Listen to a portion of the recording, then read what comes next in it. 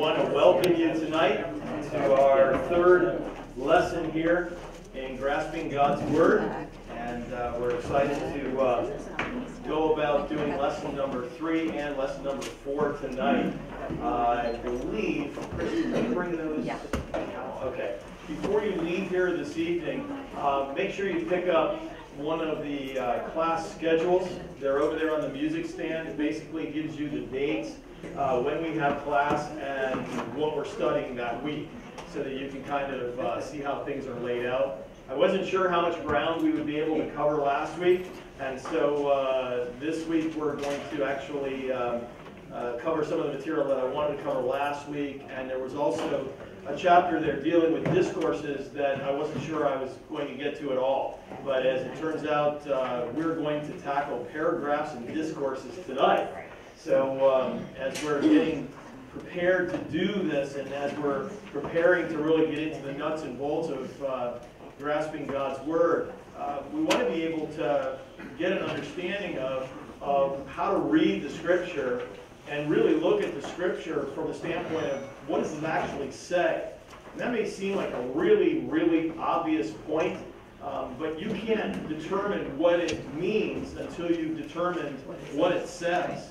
Would you agree with that? Yes. Sometimes we want to skip these parts, we want to jump over them, and we want to immediately go to the application. When we do that, oftentimes our application is incorrect or it's insufficient. Oftentimes our application is given in such a way that it's not incorrect. It fits with the rest of the Bible. We know we're not heretics, okay? How many times have you heard a Bible message where a preacher stood up and preached and really made some great points in application, but you know that the application didn't come from that passage? Yeah. And that's what you don't want to do. You don't want to be just applying things because you've heard them or you know that they're true. You want to be able to extract the meaning of the passage and thereby extract the true application. This is exactly what Jesus does. He teaches and then he applies. And you see it done when it's God himself who's doing it, and it makes you really take notice. You're looking at it and thinking to yourself, wow, this is masterful, and truly it should be masterful. It's God who's the author, and so he knows the book better than anyone, and he's able to lay that all out for us. So what we're doing again tonight is the similar work that we did last Wednesday night when we talked about analyzing and analyzing and analyzing so that we can understand, first off, what does it say? What does it say? So we're going to have a word of prayer. We're going to get started. But before I do that, it's time. It is time. So let's hear it. I want to know who has purchased the cheapest book. Okay? We're not going to wait for them to get shipped in any longer. All right? We're not going to wait any longer. Now, Joel, I don't see you with a book. So you were allegedly going to pay how much? I was just joking. This is why. This is why. All right, so this is definitely on an honest scale. You know what I'm saying? Because I have a prize that's worth, going crazy for. So again, how many paid less than $10 for your book? 4, 5, 6, 7, or 8. That's really good. Now, you paid $10 and then you paid shipping. How many people paid $10 or less, including shipping? I think that it was $8.90, but my son paid the shipping, so I'm not sure. Okay, so somebody else pays it. It's irrelevant. I did it. He had Amazon Prime, so I don't know. Amazon Prime, right. Okay, Amazon Prime is good. All right, so under $10, keep your hand up if you paid under $10. All right, total cost, anybody under $8? BJ, You're under 8? And how many are under $7? You're under 7. All right, with shipping, it was like $6.16. $6.16. I'm 670. Karen paid $2.71 for her book. $2.71. And you paid how much for your book? It was 217. $2.17. Wow. I'll tell you what. The shipping was $30. I had no, that's what her shipping came to. The whole thing cost $6.16, including shipping, which just goes to say that is a really good deal. I mean, that is an amazing, amazing deal. And we have a grand prize. You do not need to share.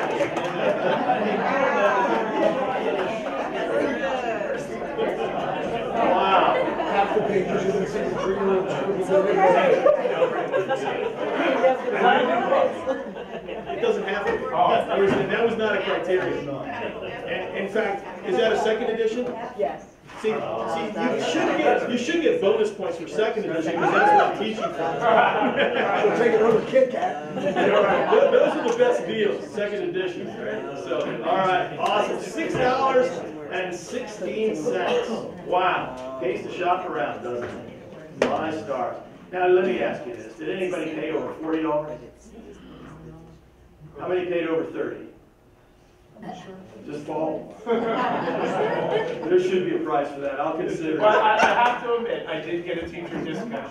15%. No. But it was a discount. Yeah, it just wasn't a great discount. It wasn't anywhere near the relative $6.16. Okay, great. Well, let's have a word of prayer. We'll dive right into our material. Father, we want to thank you tonight for bringing us together, allowing us, Lord, to have a central purpose here, Father, and that is to know and understand how best to interpret the Word of God and interpret it in such a way that we really can extract the meaning that you intended. Father, this is our true heart's desire. And I pray, Lord, that you just bless the remaining weeks that we have together, that as all the different parts come together, Lord, may it really be an encouragement to each one gathered. I pray this in Christ's name. Amen. Remember, this is just the first part. This is just our first section. We're just understanding what does the book actually say. And we're assuming that for the most part, most of us tend to blitz on by what it really says. And we make assumptions as to what it says.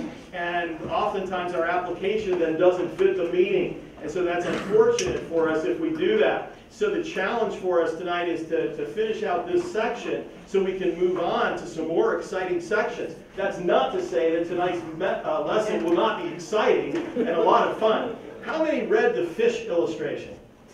All right, so you read the fish illustration. I have got an exercise for you that's going to take the next 5 minutes. So take a piece of paper out and get your favorite pen working. And what I'm going to ask you to do is I'm going to ask you to make as many observations as you possibly can from the picture that I'm going to display up here on the screen. So you're going to make observations. And hopefully this will not fall asleep.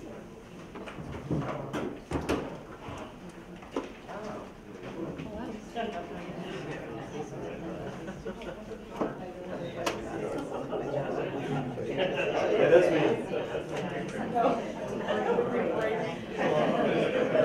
This picture, I don't care about the computer stuff, only the picture, but start making observations, just like the girl started making observations of the fish. Remember, she looked at the fish, she wrote a few things down, the professor said, I want you to write more things down. Thank you. When you're done, you can put the pen down and relax.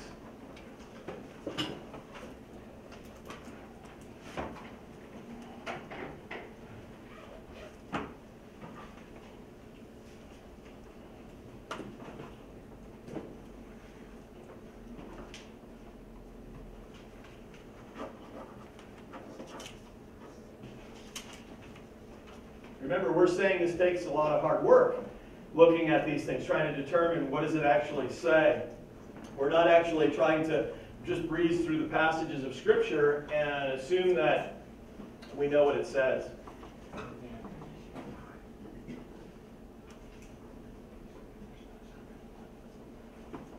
I guess you could be done really quickly here with this picture. Mm-hmm. could say there's a female scuba diver surrounded by fish, looking at a boy who we presume is not inside that tank.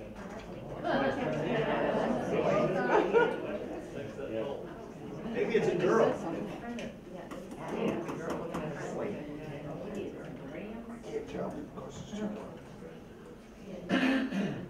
What do you see in that picture? How many observations can you make? Depends on how well you can see it. Hmm? Depends on how well your eyes work. Right, right. I can't see.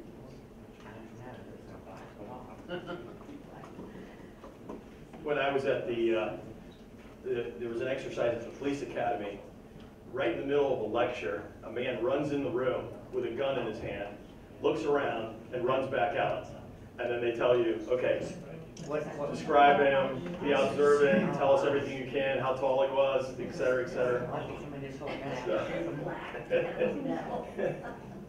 We do that, I teach forensics in high school. Okay. And I have another teacher come in, just yell and scream at me, and throw stuff at me. The kids love it. They know it's coming. They don't know when. Yeah, that's So I right. wait a few weeks, and it takes them off guard. Then I had one kid call mom about something was going on, and actually got on the phone and went, oh, I can't do this. No, no. But the principal said, do it. It's good learning. Yeah, yeah. That's a lot of It is a good learning experience. Does anyone come? No. No, no, no. Gotta do it. We have people with heart conditions. That's funny.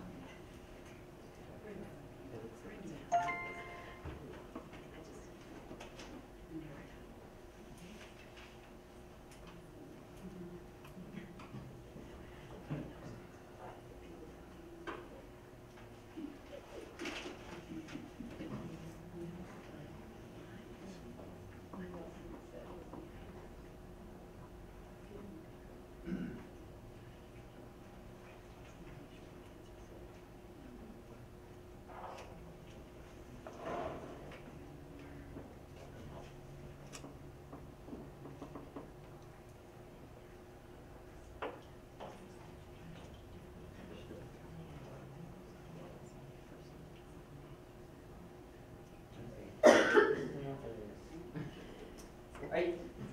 I've had enough. 15 seconds.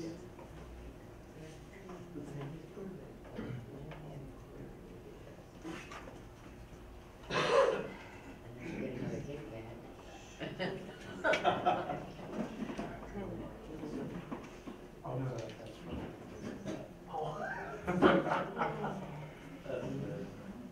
the crossing. The cursor.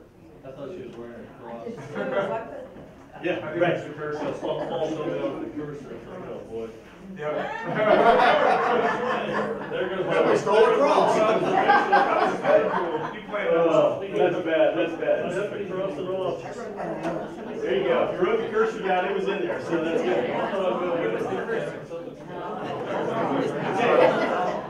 Okay. Look at your observations. How many observations do you have? Does anyone have 50 or more? I didn't even write that many. You say, you're crazy, there's not 50 things to write down. How many have 20 or more? Only a handful have 20 or more. How many have 0 to 20? Most of you, okay. All right. Let me ask you this question. How many of you counted the fish? I started doing it, I was counting. Why didn't everyone count the fish?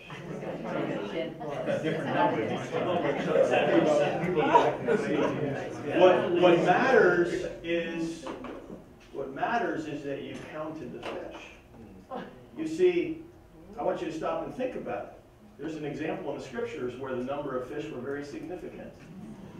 Cast your net on the other side. We've been fishing all night, Lord. Why should we do that? cast on the other net, and the net was full of fish. They drug the fish to the shore, and they counted the fish, and the fish numbered 153. And there are 53 fish in this picture.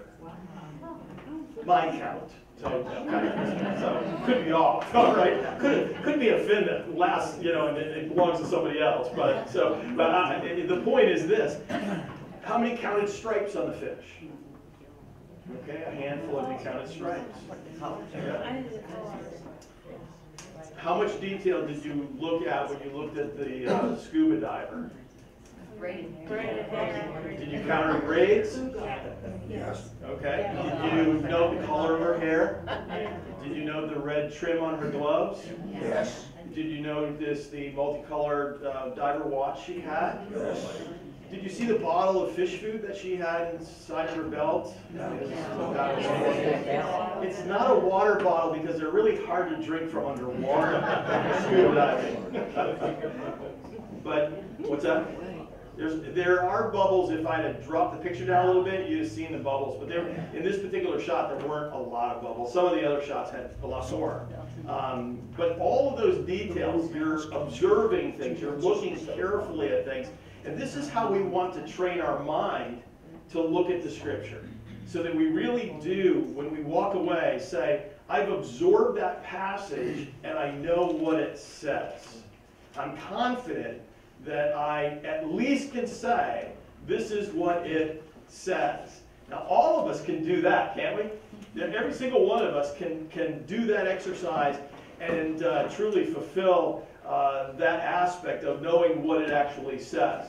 Not all of us can look at it, and all of us would say the same thing. There's not one of us in this room who can look at every passage and say, oh, I know exactly clearly what that means.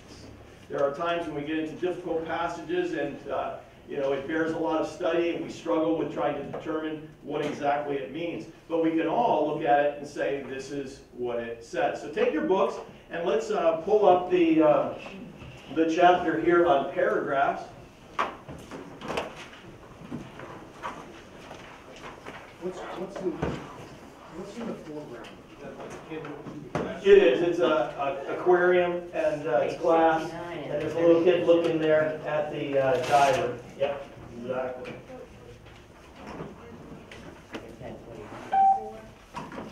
All right. So how to read paragraphs is the first part of this section.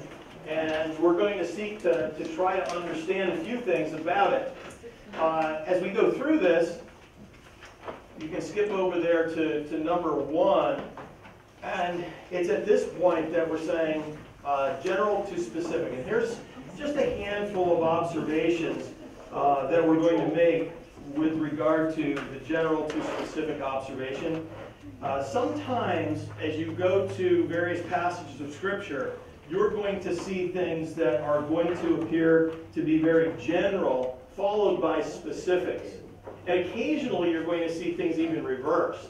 But the Apostle Paul loves to do that. He, in our book here, we have the illustration of someone who says a general statement like, I like dessert. Do you like dessert? I like dessert. I'm not particularly fond of cheesecake, but I like dessert. All right? So I could be more specific, and I could say I love ice cream, I love strawberry shortcake, I love apple pies, and so forth, and become very specific. What ends up happening here with this is the fact that as we look at it, the Apostle Paul says in Galatians 5:16, so I say, live by the Spirit, and you'll not gratify the desires of the sinful nature. Living by the Spirit and gratifying desires of the sinful nature are basically general statements. They're broad statements. But then the Apostle Paul gets specific. What does he say when he gets specific? What is he adding there? Yeah, that's what the Spirit is. Okay, he talks about the fruit of the Spirit. And then he'll even go further than that, and he'll specifically say, here's the deeds of the flesh. And he'll talk about the sins of the flesh as well. And so he is going to do that on a regular basis. Why is that important? Well, as you're reading it, you're trying to understand a paragraph. You need to be able to put it together and see it as it's intended, as a whole. Here's a specific statement following a general statement. And I know that they're tied together because that's a literary device that Paul, the apostle, likes to make. So it just helps us to be able to understand that. Questions and answers. Let's just skip down to this one. Oftentimes you will see places in the Bible that it'll say, here's the question, and it'll go on to answer it. Paul says that in Romans chapter 6. What shall we say then? Shall we go on sinning so that grace may abound? You're familiar with that passage, right? Yeah. And he says, God forbid, or by no means. And the question and answer flows right there as the Apostle Paul is able to state that. And that's a real easy one to pick up. Now I want to show you a hard one to pick up, and it's one that would not come so natural to us because, frankly, most of us would never really study to this level. But I want you to see it just because I want you to be aware of how the Scriptures are really knitted together. If nothing else, you walk away and you say, I have a healthier respect for God's Word. Notice there the example in Mark chapter 2. We just got through this passage this past Sunday, right? So it's perfect. Who can forgive sins but God alone? Who asked that question? The scribes who were present in Capernaum when Jesus has gone into Peter's home. His mother-in-law is sick. He's healed her. And, next thing you know, you have some days pass, and we have him back in Capernaum. And what happens? The paralytic is lowered down. And when Jesus sees him, he says, I see their faith. Did you pick up on that on Sunday morning when I was mentioning that? As you went through, he specifically states that, son, your sins are forgiven. But just prior to that, in that same verse, he says he saw their faith. And so that's, again, something we would tend to skip over. And understand this, please. When I say we, I'm talking about myself. Because I tend to read things quickly. And I used to get C's on many, many papers when I was a child. Because they would put down careless for the C. Have you got a C on this paper? And she'd grade it out and she'd write careless. And so that stayed with me. And that's why it was so profound when I went through these 3 lessons. Because I thought, you know what? You're still careless, Kevin. You read through this stuff way too fast. You need to slow down. You need to look at it. Count the fish, okay? Count the bloomin' fish. Count the stripes. Do all those things. But here, as you come to the Scripture, there are some things that are really worth noting because it gives a depth to the Scripture. In Mark chapter 2, he notes from chapter 2, verse 1 through 3:6, there are 5 episodes that revolve around a question and answer. Who can forgive sins but God alone? Why does he eat with tax collectors and sinners? That's coming up this Sunday, isn't it? You notice that? Yeah, see? How is it that John's disciples and the disciples of the Pharisees are fasting, but yours are not? Why are they doing what is unlawful on a Sabbath? Those are all questions that are asked of whom? Asked of Jesus. And then number 5, which is lawful on the Sabbath? To do good or to do evil, to save life or to kill? Who asked that question? Jesus. See how there was a difference there? There's question and answer, and we have 4 questions from the leaders to Jesus, but then the last one is Jesus asking the questions. So the Pharisees are challenging Jesus, challenging the disciples, challenging his teaching, and then he is going to answer all of those questions. The first one, the question is asked, who can forgive sins? And we found out last Sunday that Jesus said that you may know that the Son of Man has authority on earth to forgive sins. This is the reality. So he says, I'll tell you, get up, take up your mat and go home. Number 2, why does he eat with tax collectors and sinners? Jesus says, I have not come to call the righteous, but I've come to call the sinners. Number 3, the question was, why are John's disciples and the disciples of the Pharisees fasting and not your disciples? And Jesus says, how can the guests of the bridegroom fast while he is with them? That's profound, isn't it? There's just a lot of things here. And then the 4th one, have you never read what David did? The Son of Man is Lord even of the Sabbath, answering the question if it's lawful or not to do that good deed on the Sabbath. So the 5th question, little different. It's asked by Jesus, directed at the Pharisees, And the answer to his question, as it says in our notes, is obvious. The lawful thing is to do good. And so Jesus is going to then heal this man. So Mark is going to balance the 5 questions that are early on in the Gospel of Mark. And then there's another 5 questions that are asked at the end of Mark. So that's pretty fascinating, isn't it? It's almost very, very symmetrical in a lot of ways. The opponents are the same in each episode, and in each episode the opponents ask the first 4 questions, then Jesus answers the last one. So it's kind of cool how it's all framed together, all fits together so amazingly. So that's part of the questions and answers. Now when you come to, for instance, you come to dialogue, dialogue is common. As you go and you're reading the scripture, you'll see dialogue that takes place between, for instance, Jesus and the Pharisees. They go back and forth. And when you look at it, it's very obvious, and you look at it, you don't really think too much about it. But we should always note who the audience is on both sides. Who's doing the talking, who's doing the listening, and vice versa. And pay attention to that. Because there's usually a very specific point to every dialogue that is going on. So there's a lot of great dialogues. Think of Jesus, the Samaritan woman at the well. There's Peter and Jesus. Peter, do you love me? Yes, Lord, you know I love you. They go back and they have this dialogue. And those are really worth taking a notation of. Some are easy to spot. Most of them, I would say, are easy to spot. He gives an illustration in the book of one that's hard to spot. That was Habakkuk. If you've ever read the book of Habakkuk or Habakkuk, you'll find that it consists primarily of a dialogue between whom? God and the prophet. God and the prophet. And it's pretty fascinating how that all works out as well. There's times in the Psalms where there's a dialogue between David and God. You have dialogue with Job and God. You have dialogue between Job's wonderful friends and themselves and him also. So those are typical ways that you'll see things expressed in paragraphs. Then go to the purpose statements. You always want to identify purpose statements.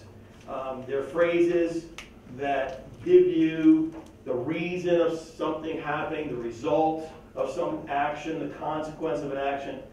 And they're usually introduced by a result-oriented conjunction, such as that. And in the original language, in the Greek, you'll have a hina, you'll have that word that in order that, and it's translated in order that. So look for those things because you want to see the result or the consequence. And there's always something there that is important. For God so loved the world that he gave his one and only son. It's a purpose statement. The next one there, Deuteronomy 6:3. Hear, O Israel, and be careful to obey, so that it may go well with you. Whenever you see, especially those 2 words, so that, make a notation of it and pay attention to it because it's pointing out a purpose statement that needs to be understood. That's kind of akin to that word therefore that I made mention of, and it mentions in the book. You ask why it's there, okay? Because we know it's there for an important reason. You see the word so that. You want to figure out what is this purpose, what is going on, and pay close attention to it.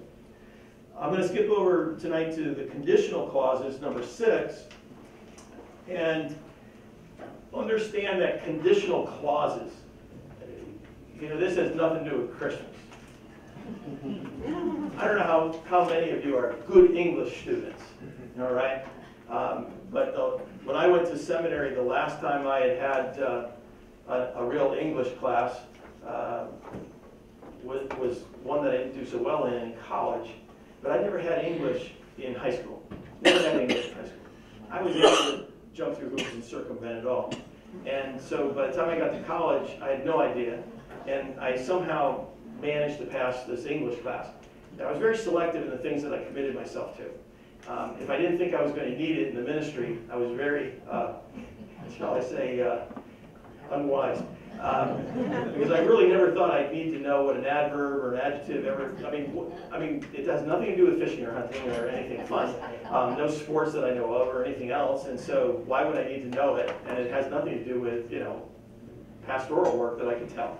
So the interesting thing was when I got to Greek, the Greek professor came up to me and started asking me questions, and he soon found out I knew nothing about the English language. I mean, just nothing. And he gave me an English primer, and he helped me kind of work through that English primer before I could delve into the Greek and figure that out. So I had no idea what a conditional clause was.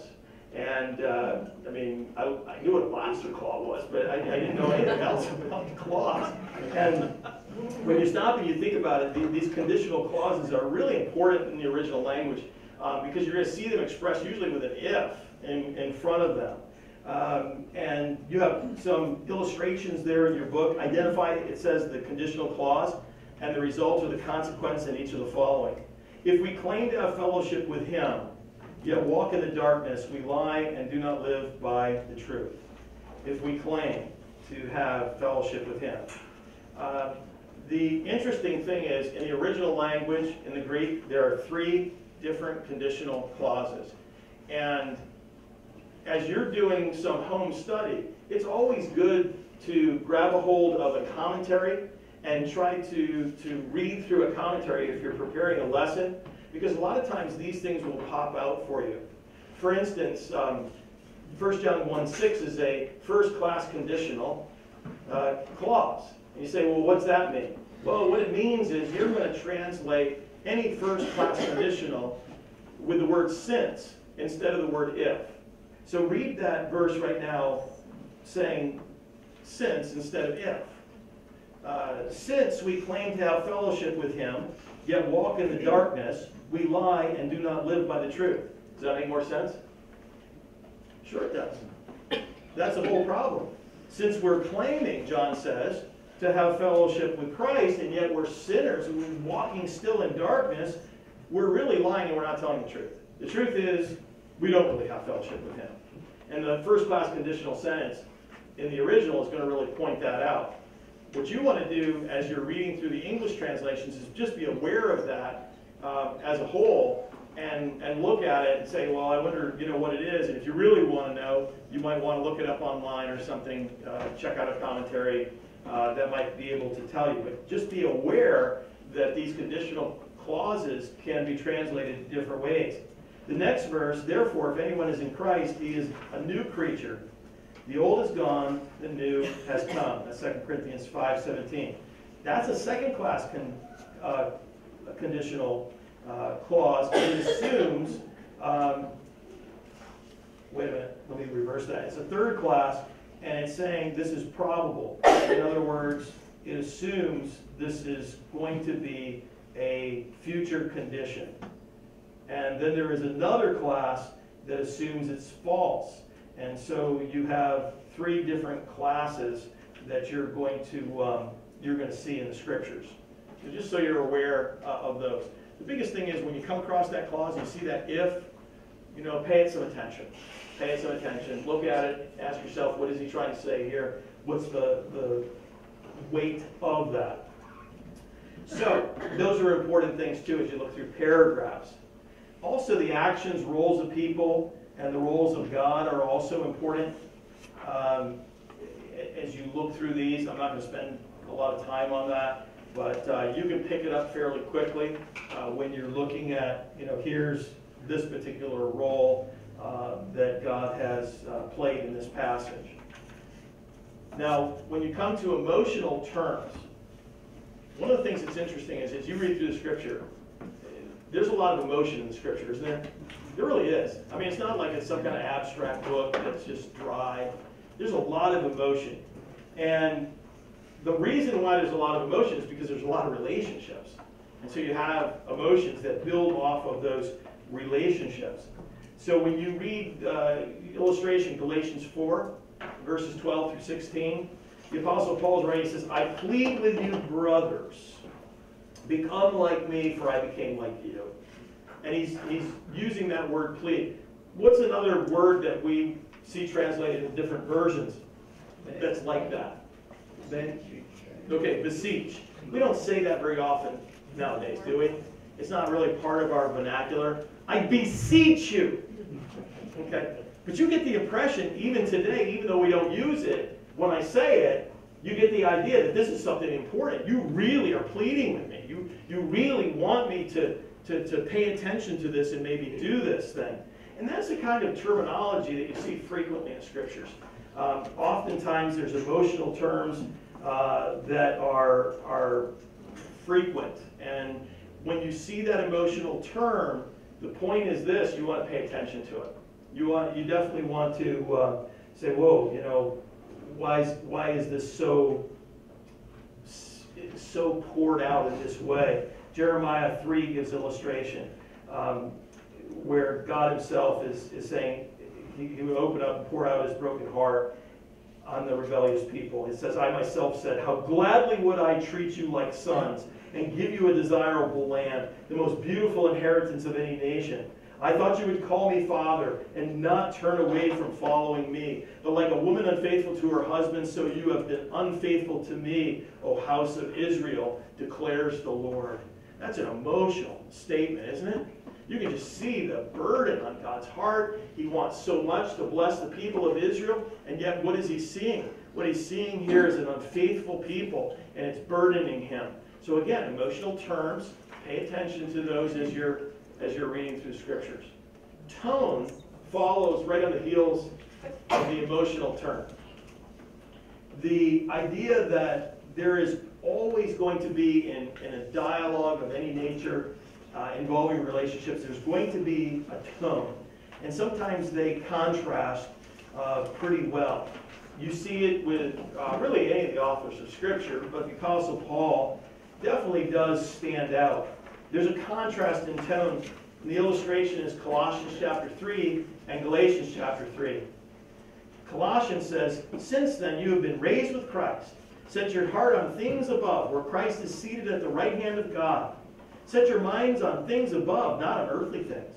For you died, and your life is now hidden with Christ in God.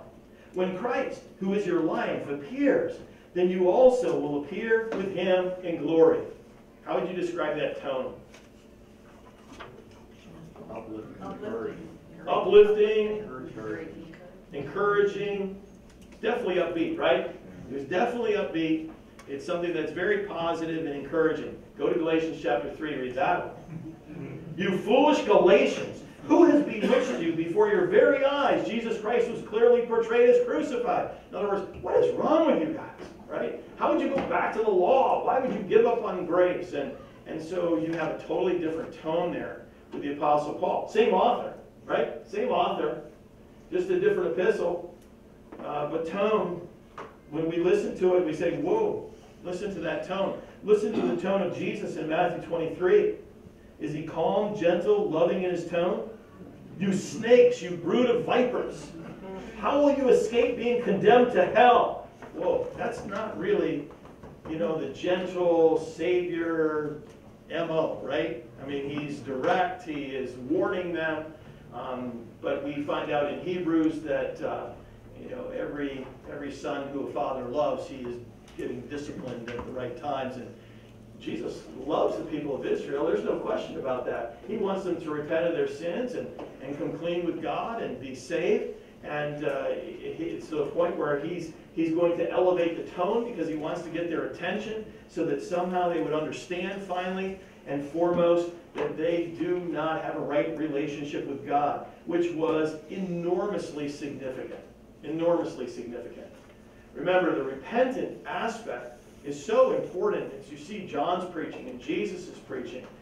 When they're pleading with people to respond by really understanding that their self-righteousness is not going to take them into the kingdom of heaven. And that was the big barrier. They all felt like they were righteous. We live in a society today where we grow up as kids and we think we're pretty righteous, don't we? Somewhere along the line, when we came to Christ, we realized that we really weren't righteous. That there was a need for the Savior to die in our place. And when we realized that our self-righteousness was going to take us down a road that leads to hell, we came around pretty quick. hopefully we came around quickly, and we put our faith in Jesus Christ. And that turning away from our self-righteousness is so, so important, isn't it? Well, here's the conclusion. Notice with me the conclusion. We have basically gone over sentences, and now we've gone over paragraphs. And we've looked pretty carefully at these texts. And we're going to move to discourses, which is the bigger picture. I want you to see the quote by Hendricks. According to Howard Hendricks, great professor, Dallas Theological Seminary, he said a pen is a mental crowbar. And he says this: it's important that you mark these observations or write them down. Develop your own style of making observations that's legible and understandable. For example, you can mark cause with a big C and draw a connecting line to the effect, which you could mark with a big E. Okay, so what he's saying is, as you're going through the scriptures, he encourages you to take notes and use your pen. Hendricks was a genius when it came to theological understanding. He has a marvelous way about him, a master teacher without a doubt. I think it's important that that we spend time in God's Word and that we do take the time to make notes. And nowadays, notes seem like they're old school, don't they? I mean, everybody has, a tablet or something, and hopefully you can master that tablet and allow those notes to still be there for you, to be able to go back through and to be able to not have to do all of the work all over again. Because that's the key, that you want to be able to go through, do some work, and be able to say, okay, I've gone to this passage and I've looked at it, and I'm looking at it, I'm observing it. Keep in mind, notice that last paragraph there, we're not trying to interpret the text yet. The interpretation phase comes later. This first phase, it's a critical one. It's that observing or seeing. We're only asking the question, what does the text say? Right? And you're already bored with it because you're thinking to yourself, come on now. I want to go past this. I want to get to the application part. Are you like that? I am. I'm ready. We've been talking about looking and studying and looking carefully and different things. Let's broaden it out. Let's take the lens. Let's open it up. We've looked at sentences. We've looked at paragraphs. Let's open it up and let's look at discourses. All right? Turn to chapter 4. When you look at a discourse, you're looking at something bigger. You're looking at something bigger. You have chapter 5. I'm sorry. That's right. Third edition has 5. Second edition is 4. For those of you who got the Barbie books, we're on page 65. All right. We're looking at discourses, and this refers to a unit that is connected. And they're longer than paragraphs. This is something that's bigger. And understand this, there are a lot of different methods to studying God's Word. There's a lot of different ways you can go about doing it. How many, when you read your Bible, you tend to read a chapter at a time? Okay. How many read smaller amounts than that?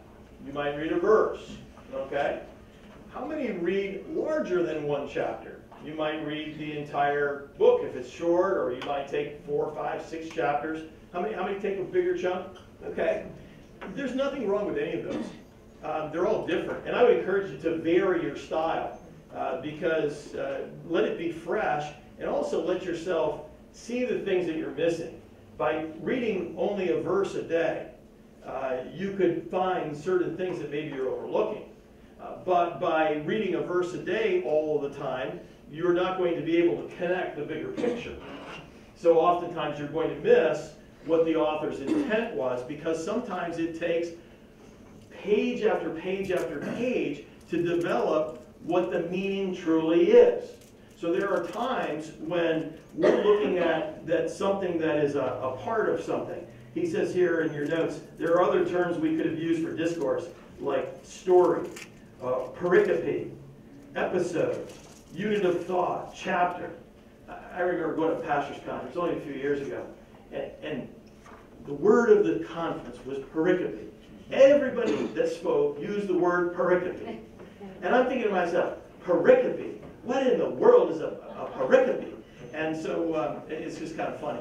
I see that word now, and I just think of that pastor. Do you remember that, Karen? We were at that conference. Those guys kept using that word pericope, and I thought, okay, let's think up another word that nobody else knows. You know what I'm saying? Let's make one up, and then we'll really stand out. But as you look at these sections, they oftentimes fit together. And sometimes we don't see it right away. We really don't. I'm reminded of a story. I have a little bit of time. I can tell a joke. This husband and wife, they're not really getting along. So they decided they're going to take a vacation. And the fellow had a plane. He was a pilot license. And they went to the airport, and they climbed in this plane. And it was supposed to be a real nice 2-day thing. They were going to fly. And they got up at about 2,000 feet. They're flying along, and everything's going okay. And he whips out his favorite cigar. And he starts smoking. He is smoking and smoking and smoking. And it's filled up that cab. Mercy. And the woman is sitting there, his wife. And she's got her favorite pet monkey with her. And the monkey is just crying because of all the cigar smoke in the monkey's eyes. And so finally, time goes on for about 15 more minutes, and she's just about had it. She reaches over, grabs her husband's cigar, opens the window, and chucks the cigar out the window. He is livid. I mean, almost crashes the plane. But before he crashes the plane, you know, he's going to make sure he deals with the subject. He grabs the monkey by the throttle of the neck, opens his window, and chucks the monkey right out. It's pericope.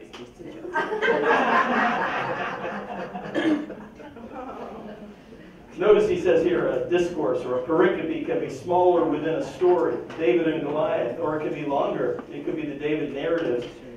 Fitting this all together is really the most important part. Why should we care about discourses? It's because the bigger picture looms sometimes and includes the real meaning of the passage. And so it's important for us to be able to put it all together. There's going to be different aspects that you're going to see in the discourse. We looked at the small sentences and paragraphs where there was repetition, cause and effect. We just talked about general to specific. We talked about conjunctions. All of those things fit into the bigger picture here with the discourse. But look at the things that we're looking for in discourses. We're looking for connections between paragraphs and episodes. We want to figure out how do these paragraphs fit together. And this is why it's a wonderful thing to be able to sit down, for instance, and I've said this, I think, on Sunday morning, to sit down and read the book of Mark from cover to cover. So read from chapter 1 right on through the end. It takes you about 40 minutes to read it. But if you read it like that, you'll have a better understanding because you got a different perspective. Does that make sense? Mm-hmm. If you just take one chapter and you read it a chapter a day, again, that's a good thing. God will speak to your heart. You're in God's Word. That's awesome, right? But if you can take that time and you can read it, you'll get a whole nother view of what's happening in the book of Mark. So again, you have to ask yourself, how does this paragraph relate and connect to the other paragraphs that come before and after the one you're studying? Look for connections. Look for repeated words. Look for repeated themes. Look for logical connections like cause and effect. It's important to be able to do that. It's important to be able to do that. There's a man who was building a house. He decided he was going to build a house, and he wanted to build a house out of bricks. He ordered 1 million bricks. It's going to be a huge house. And he started building it himself. And he got all the way to the end. And he had 1 brick left over. You know what he did with that brick? He threw it up in the air. It's a pericope.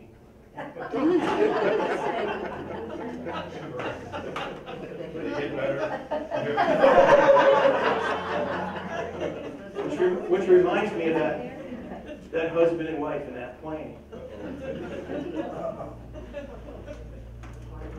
He felt terrible. He felt terrible. And he looked out there and he thought to himself, if I could do anything to bring that monkey back, I would. And he wished that that monkey would come back, and he looked out there on the wing of the plane, and you'll never guess what was hanging on the wing of that plane. The monkey. And it looked like everything was going to really be back together, because you'll never guess. You know, the wife had thrown his good cigar out. It was his favorite Cuban cigar. And he looked out there, and there's the monkey, and guess what the monkey has in his hand? He's got the brick.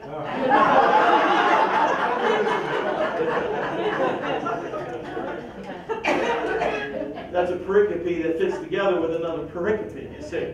You were connecting those dots. And so we see this happen. And it's really, it's masterful how you see the Lord put all of these things together. Let's you can look on to the passage as it's written out here in this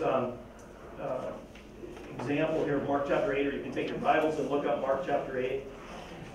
In Mark chapter 8, verses 22 through 26, we come to a section here. They came to Bethesda, and some people brought a blind man and begged Jesus to touch him.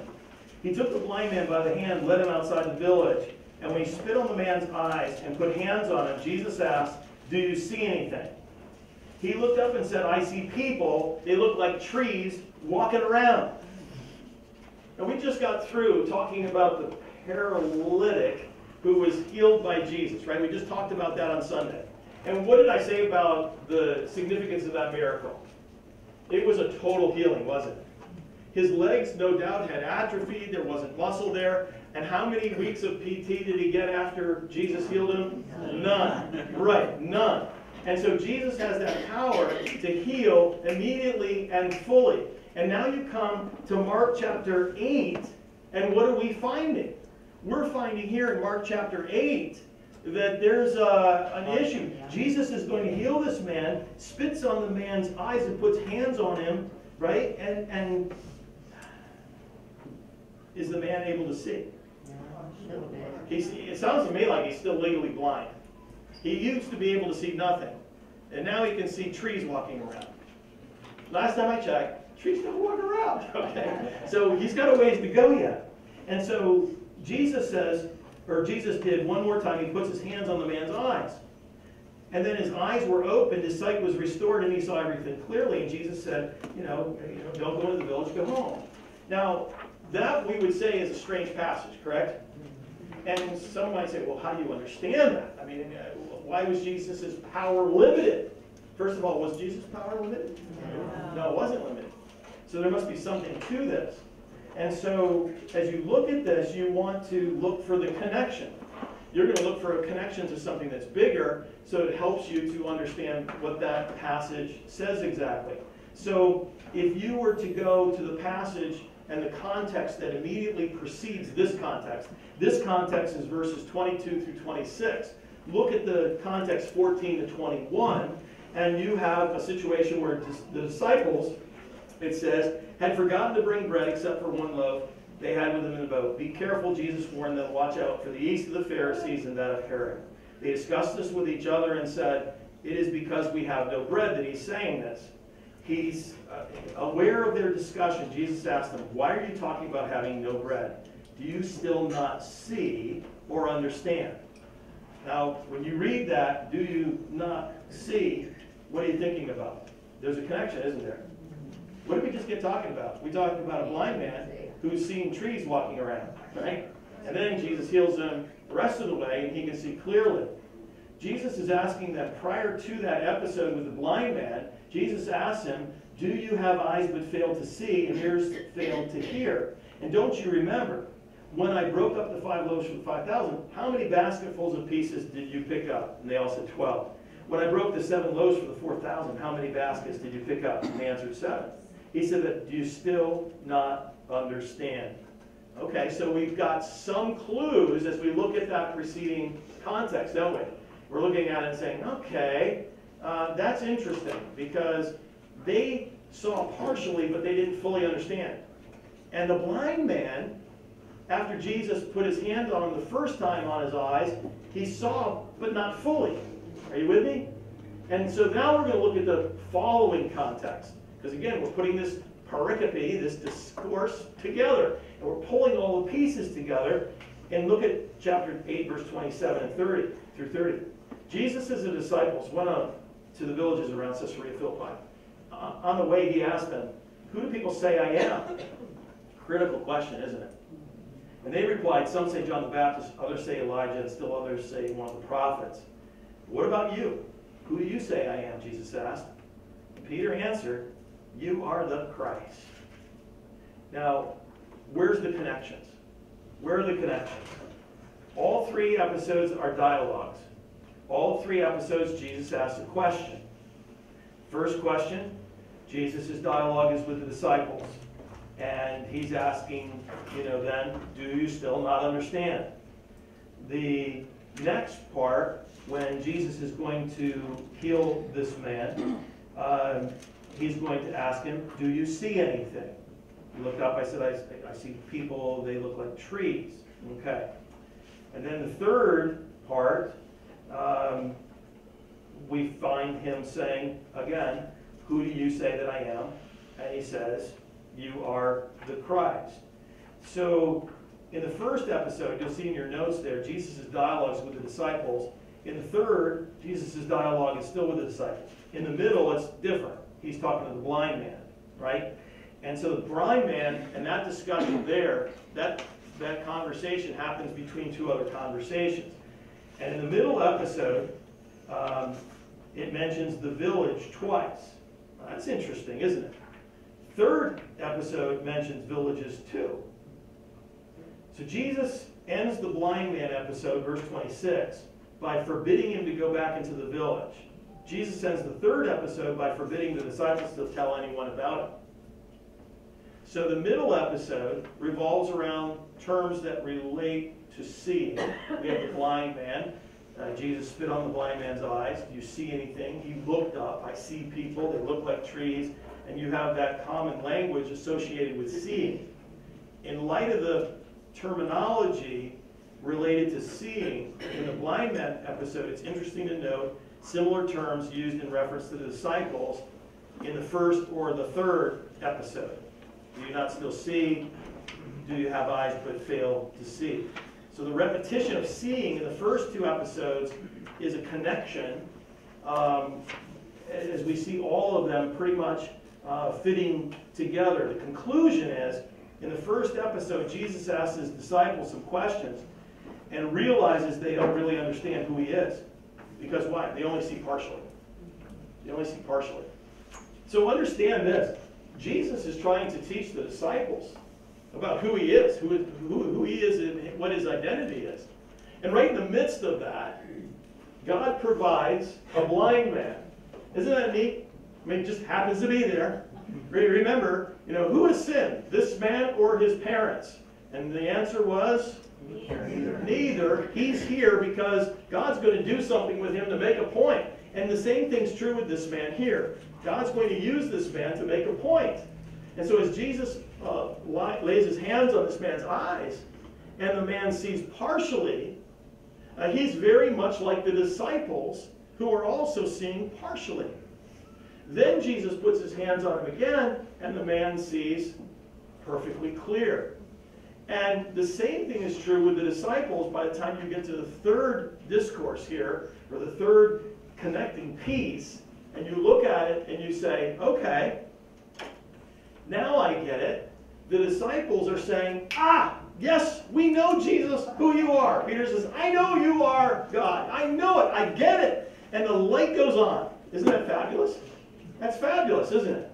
Now let me ask you a question.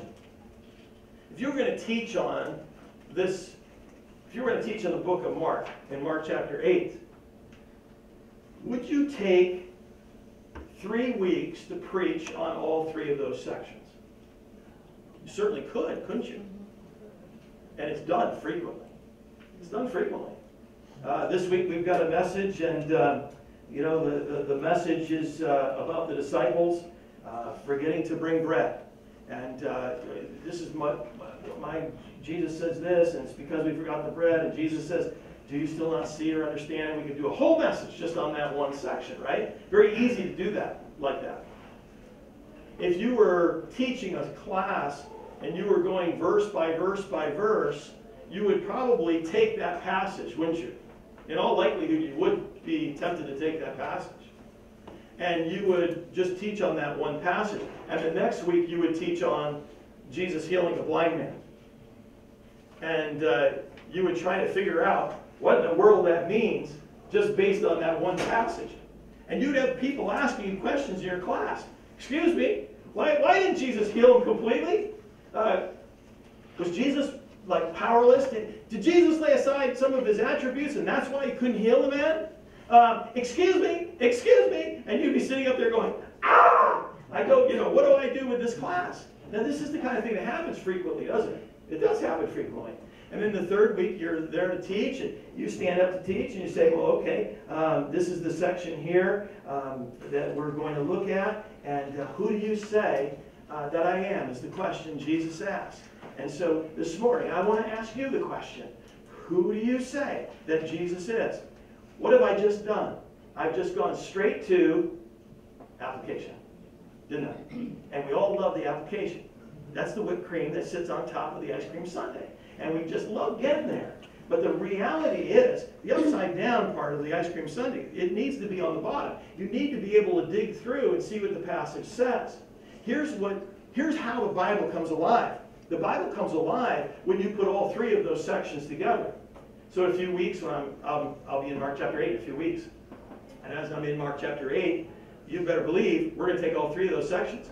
Because if you take them singularly, you will be able to do some things with them, but would you agree that you're going to miss the meaning of the passage? Yes, you're going to miss the meaning of the passage. Do you want to miss the meaning of the passage? No, we don't want to miss the meaning of the passage. Right.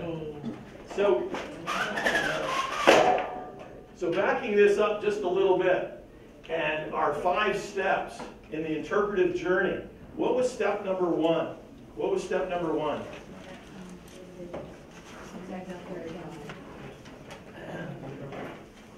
What is the text meaning in their town?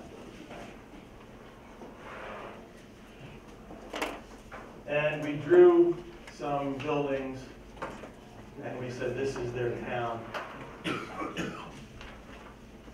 And when we talk about their town, what are we talking about? We're talking about the biblical audience, correct? That's the biblical audience that we're concerned with. And the first thing we want to try to understand is, what did this mean to them? So we're going to ask ourselves as we go to Mark chapter 8, what is going through their mind? And Mark gives us a lot of insight as to what's ricocheting around inside the disciples' heads.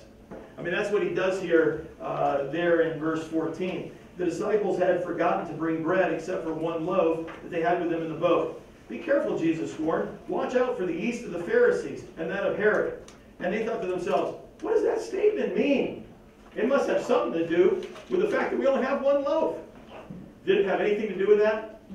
No. So you're understanding that. You're looking back and you're trying to figure out what does that mean in their mind. Now the second, this is number 1. The second part of our interpretive journey is what? Okay, we're going to measure the width of the river. And that's going to depend on a lot of different things, because what is the river? What's the river? Differences that are mainly due to culture, etc., history, so forth. The political climate at the time, all of those different things. And sometimes the river is going to be, as we said before, very easy to cross, and sometimes it's going to be quite wide. And that all depends upon the meaning in their town versus our understanding of that. What's the third point that we need to stop and think about? What are we doing? Crossing the principal. Oh, yeah. We're gonna build a bridge, right? We're gonna build a bridge, and the bridge is going to go across the water. Isn't that great? We all like to have a bridge to cross the water. And how do we cross that water? What is this bridge? We call it the principalizing bridge. But what does that mean exactly? Theology. Theology. Okay, so what are we trying to do? What are we looking for when we're building the bridge to go across? Similarity. We're looking for principles, but not common principles. We're looking for what kind of principles? Theological principles, exactly. So we're looking for theological principles.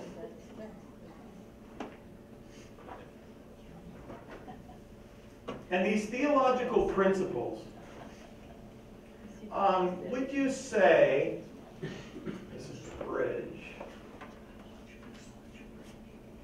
would you say that the theological principles that are what this bridge is made out of, would you say that they're timeless or they're culturally dependent? Okay, they're totally timeless. When you think theological principle, think of something that never changes. If it's going to change based on culture, society, time, then it's not a theological principle. All right? Theological principles never change. Give me a theological principle that's not related to any passage we've looked at. Give me any theological principle you can think of. God is good. There you go. I knew somebody was going to say that. So God is good. Right. And that's a theological principle that is true in Genesis chapter 1, and it's true in Revelation chapter 21. It's true and through and through. Where do we find theological principles to cross that bridge? Where do we find them? We find them in the Bible. We find them exactly in that passage, right? That's an important aspect. We're looking for them in that passage. So that's something you don't want to miss, right? You don't want to miss that. So we find that theological principle in the passage. And if it's not in the passage, should we preach it? No. Or teach it? No. You're better off just sticking with the passage and extracting from the passage what those principles, those theological principles are. The fourth point that is in the third edition and not in the second edition, although I will say to cover myself with my second edition that I love, it is in there, it's just not a separate line item, number 4. But it is in the third edition, and I know most of you have third editions. What's that fourth principle? Consult what? Consult the biblical map. Consulting the biblical map means what? Does it fit with the rest of the Bible? We're going to consistently look it over to see if it violates other theological principles of Scripture, so that we're making sure that our theological principles are sound. We don't want to come up with a theological principle that's heretical. Would you agree? Yes. We're going to teach this. We want to make sure. And the last point on the interpretive journey is doing what? It's doing the application. The application. Is the application timeless, or does the application change?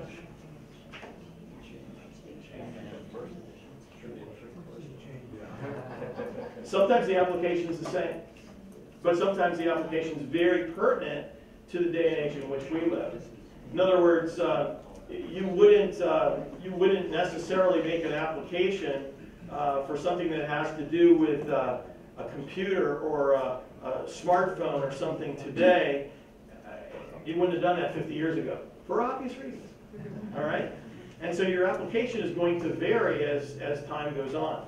And so that application is going to be up to you as the teacher to make that determination and apply it directly to your students. However, remember this, the theological principle comes from the passage and it is timeless, okay? It's timeless. And you've checked it with the rest of Scripture. You know that God is good, and you've checked it out with all the rest of the passages, and you've not found one place in Scripture that says God is not good. Right? And so you're standing on firm ground. Now you're going to apply that principle of God is good to your 12th grade class or your 8th grade class. And you're going to apply it, and you're going to say, we know God is good because of X.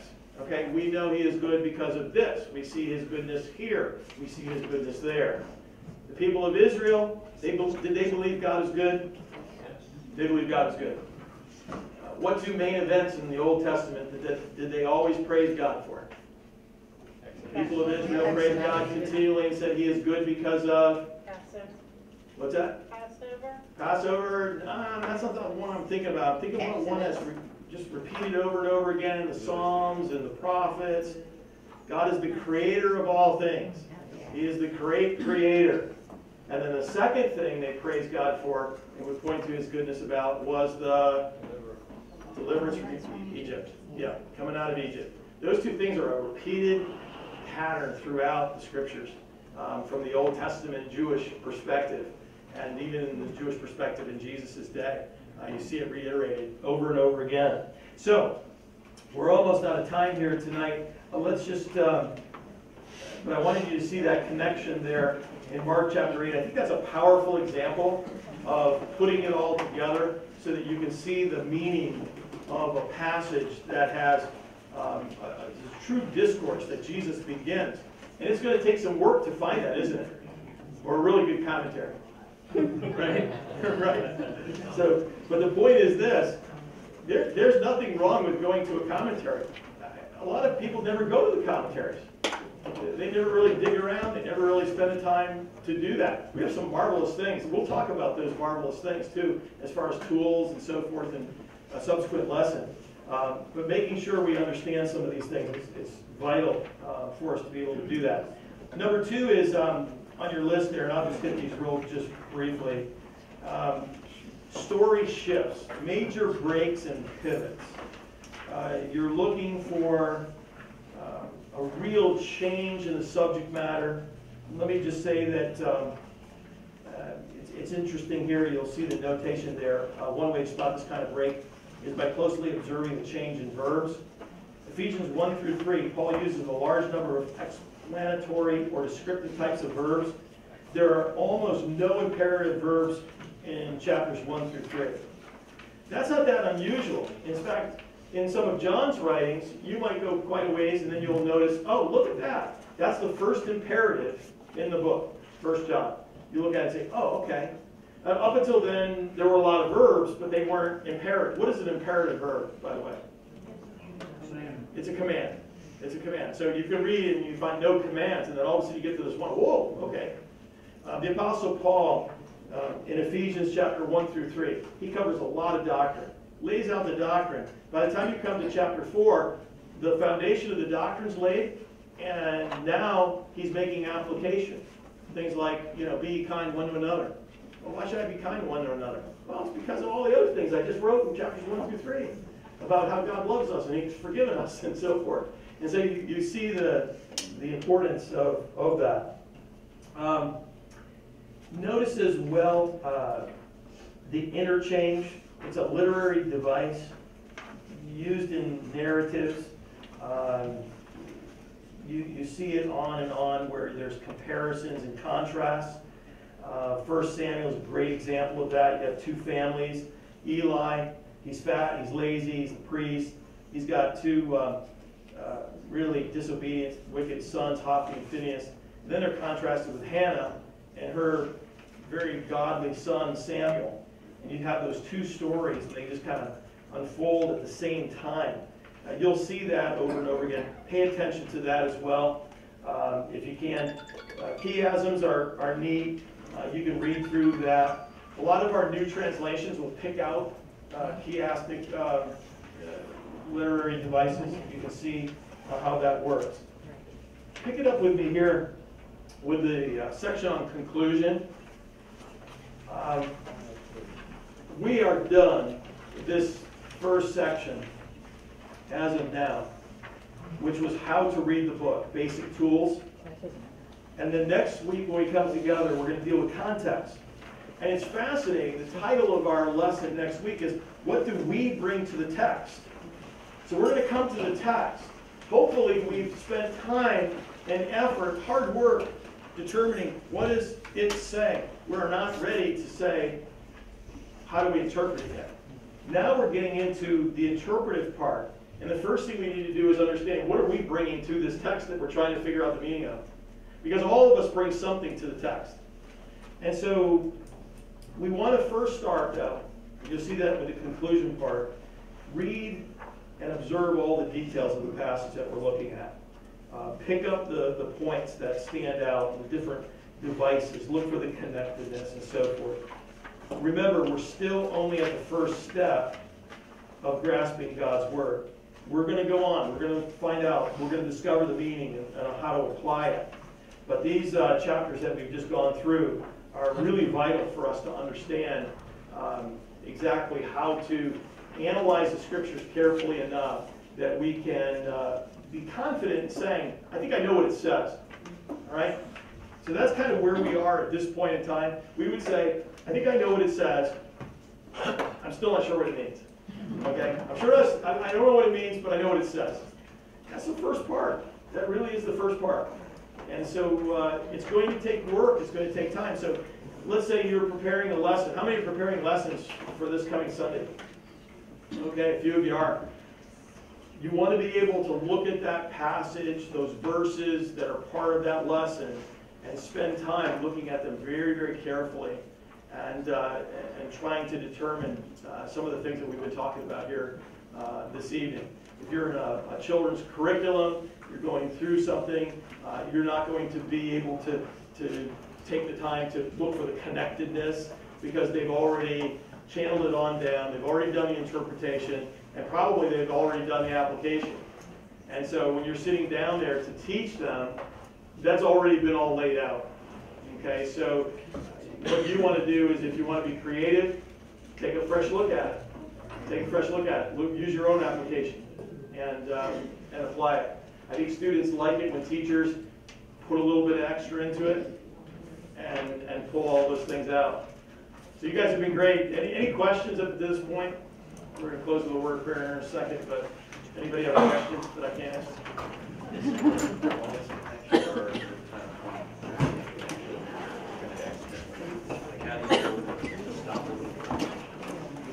Joel asked, is there always a connection, and how do you know when to stop looking for the connection? One of the biggest tasks that we have as Bible students is seeking to find the context. Where does the context begin and end? So that's the big challenge that we find. And whatever passage you're going to teach on, that's where you want to start. You want to start by saying, what's the preceding, what's the following context? Maybe it's right at the end. Maybe maybe it's tied to nothing afterwards. But you want to just do your best to try to figure out if it fits within something else or if it doesn't. And some of that you can pick up on your own by reading through. But you can see the subtleties with Mark. That probably isn't something that you're going to just read through Mark chapter 8 and pick up. And so, but now that you're looking for it, you probably will. Right? Yeah. Don't be afraid. You can always read a commentary. And here's the thing. There's a lot of commentaries that don't pick up on this either. A lot of them. We'll talk about some commentaries and different things as we go through. There's a lot of commentaries, and I can talk about it for 2 hours. So, but there's a lot of good stuff that we will talk about as we get to that lesson. Let's have a word of prayer. This is like the fastest hour and 15, 17 minutes of my life, when I come to these things. It's like blink, it's gone.